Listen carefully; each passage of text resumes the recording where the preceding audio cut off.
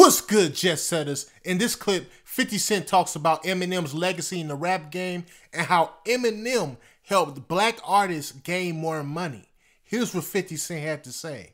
Say anything that you think could be compatible to Eminem.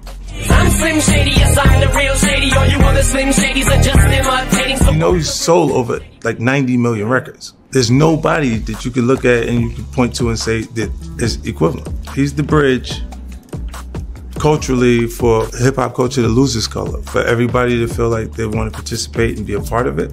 No Eminem, no Rolls Royces and Ferraris for these that you see. Do you see what I'm saying to you now? They wouldn't be able to earn the same amount of money off of the projects that they have going on because there wouldn't be that many consumers of it. So when they would look and go, oh, why he sold more records than the rest of, oh, because he's white.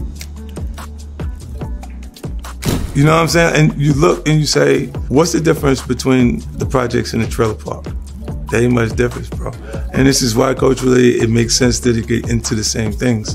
And then when you're authentic and you actually come on that journey that way, bro, you could get whoever you think is the best, put them in the room with them.